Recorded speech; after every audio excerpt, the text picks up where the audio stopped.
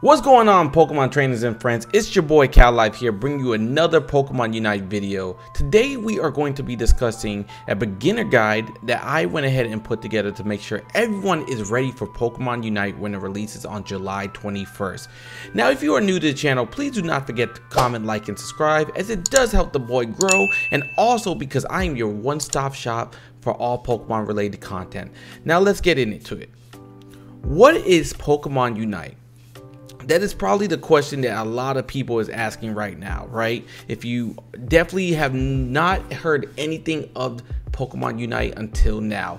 Well, Pokemon Unite is a 5v5 team battle MOBA that puts 5 different Pokemon on a team against another team of 5. The main objective is to be the team with the most points for the win. So let's say you are playing Pokemon Unite and your team ends up with 400 points, right? And your opponent ends up with 390 points. You are going to win because you had more points than the opponent's team. So that's one thing. Now you may be asking, hey Cal, how do you get more points? Well, it's simple. To obtain points, you will have to dunk or score points in a goal after defeating either wild Pokemon or enemy Pokemon. Wild Pokemon are NPCs found on the map that give experience towards your Pokemon. This also helps your Pokemon either acquire new moves or evolve if applicable. So let's say, for instance, when I say if applicable, let's say you have a Froakie, right? Your Froakie will go ahead and evolve into its second state, and then from there it will evolve into its final form, being Greninja. Now that's one way. However, there are certain Pokemon such as Pikachu who doesn't evolve. Now I know you're saying, hey Cal, Pikachu does evolve. Yes, I know it evolves into a Raichu, but in Pokemon Unite it does not have an evolution. It's the same thing for Lucario. Lucario is a Pokemon that comes from Riolu, the baby form. However, in Pokemon Unite there is no Riolu. It's just Lucario, and same thing for Pikachu. Now, I also want you to realize that in Pokemon Unite, during the last 2 minutes of the match, you are granted double EXP. That's right. Double points to go ahead and cash in and score. So at the last 2 minutes, you can go ahead and score, and that can possibly boost you up and get you to win if you were able to score it before your opponents. So do keep that in mind. It's like a little mini comeback that you can get from behind. Now, I've been in matches to where I've been able to make comebacks with my team, and I've also been in matches to where an opponent's team has been able to make comebacks against me. So do keep that in mind. Now, you may be asking, oh, well, if it's a MOBA, what type of Pokemon roles do they have? Well, that's simple. In Pokemon Unite, there is the attacker role, which is Pokemon whose kit is made just to deal damage against enemies. Some Pokemon are Pikachu, Greninja, and Cinderace. Another is the Speedster role, which is Absol, Talonflame, and Gengar. Now, Speedster roles are Pokemon that travel the map fast and can get in some quick damage as well. Then you also have the Defender role. What are defenders? Defender Pokemon are Pokemon that are tanky and they can take a lot of hits and help out the team. Those Pokemon are Crustle, Slowbro, and Snorlax. And then finally, we have supporter roles, which is known as Pokemon that support the team, whether it's being with heals or setups and debuffs, which is Crustles, which is Mr. Mime, Eldegoss, and Wigglytuff. And the last row that we have is called the all-arounder row, which is Pokemon that excel in both offense, defense, and support, which could be Lucario, Garchomp, and Machamp. Now, the Pokemon I named are not just the only versions of these rows for all of them, but they're just some examples.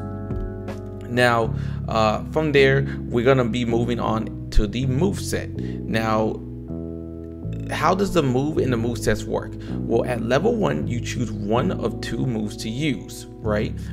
And then once you get to level 3, you can learn the move you chose not to learn at level 1. And then from there on, from level 4 to 6, choose one of the 2 new moves. And then from level 7 to 9, you get to choose one of 2 other new moves, right? Finally, you get to level 9 to 10, which is where you gain your final move, which is called a Unite move. What is the Unite move? Your Unite move is basically your ultimate move that you're able to go ahead and perform. And then at level 11 and up, you gain small upgrades to your 2 main moves. So for instance, right, let's say you have a Snorlax. Snorlax literally has the moves Tackle and Rest.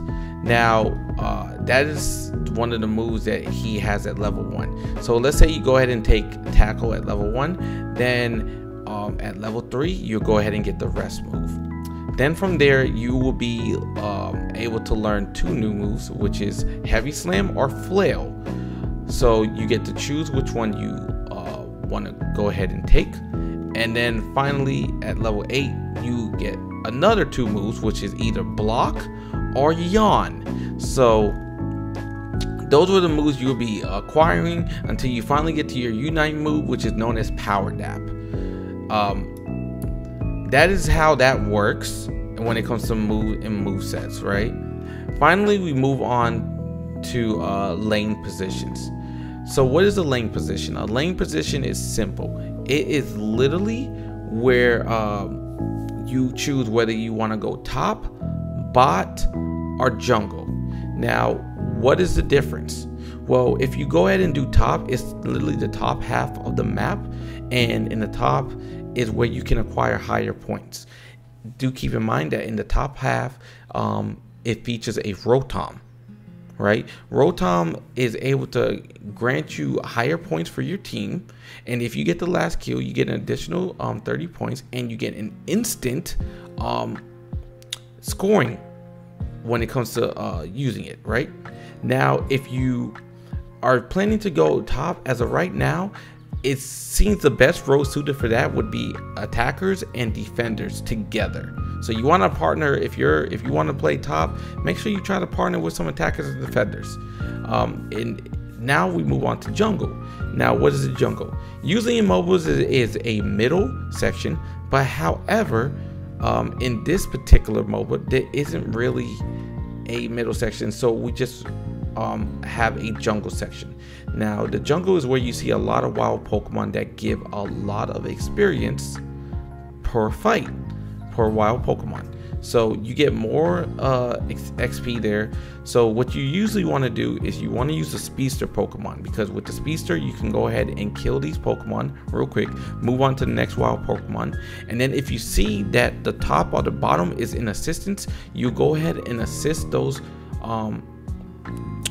lanes before moving back to where you were, which would be in the jungle.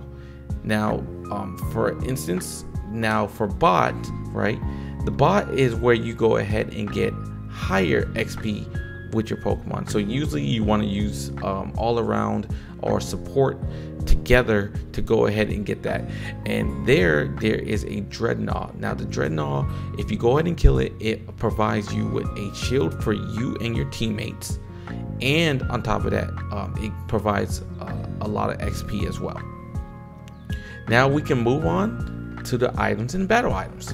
Now, what are held items and how do they differ from battle items? Well, it's simple. Held items are items that are equipped on a Pokemon before a match starts. You can equip up to 3 different items that can be upgraded to levels 10, 20, and 30, right? So once you go ahead and get it to level 30, it is maxed out for that item. These items are unlocked. These item slots are unlocked at level 7, and for the first slot, and for the last slot, level 10. Right, combining up to 3 slots in total, because the first slot you already have unlocked by default. Held items in the beta were able to be purchased from the Aerial Smart, with either 1,000 Aerials coins or 625 Aerials tickets. These items really help when it comes to building your build for your Pokemon, because they're more of a passive, so you don't have to activate anything. They're already activated as you're already in the game and playing a match.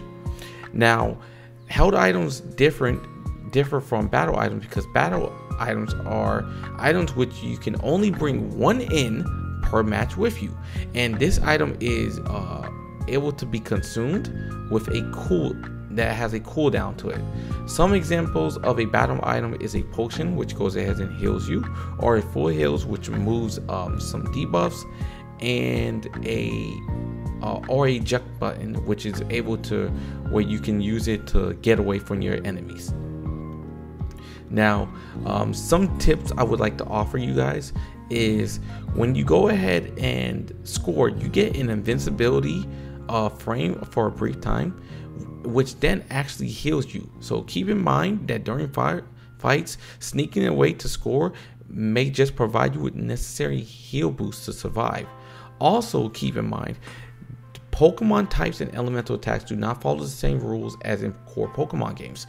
For instance, if you go ahead and use a Pikachu to attack a Cramorant, which is a water flying type, you're not going to go ahead and get a double or super effective. It's going to deal the same amount of damage as it would deal to either a Talonflame or a Charizard or a Snorlax or a Ninetales. There will be no increased damage, right?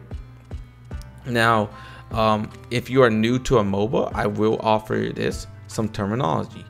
A lane. What is a lane? Lanes are primary paths found in the match, and where these lanes are to be defended.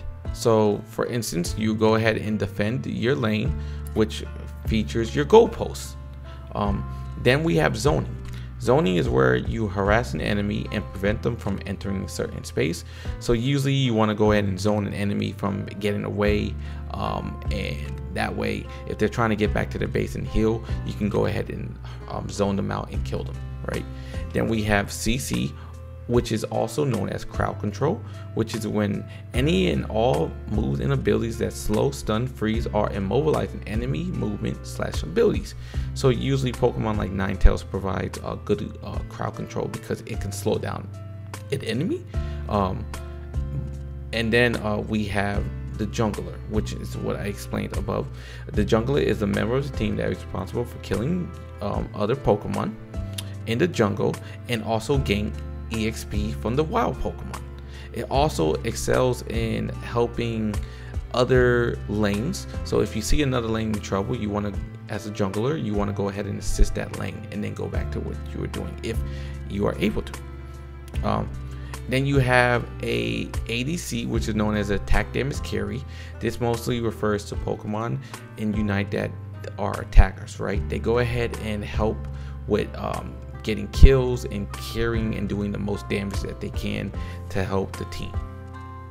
Then we have our tanks, which is basically Snorlax and them, like all the defender Pokemons, which help with team fights by taking all the aggro, which is all the damage, and that way you're able to go ahead and basically save yourself from being attacked with any of by the tanks there. And then we have ganks. What is gank? A gank is when you and teammate Pokemon go ahead and ambush enemy Pokemon and hurry up and killing them by hiding in either the grass or coming from behind, right? So those are some of the terms I wanted to offer you. Now there is more terms, but this is a beginning guide, so I didn't want to go into too much detail. Hopefully this helps you guys. Once again guys, if you guys are new to the channel, do not forget to go ahead and comment, like, and subscribe, as it does help me, and I hope that this guide can help you guys become the best Pokemon Unite players in the world. And I hope everybody has a wonderful day. This is Cal Life signing out. See ya.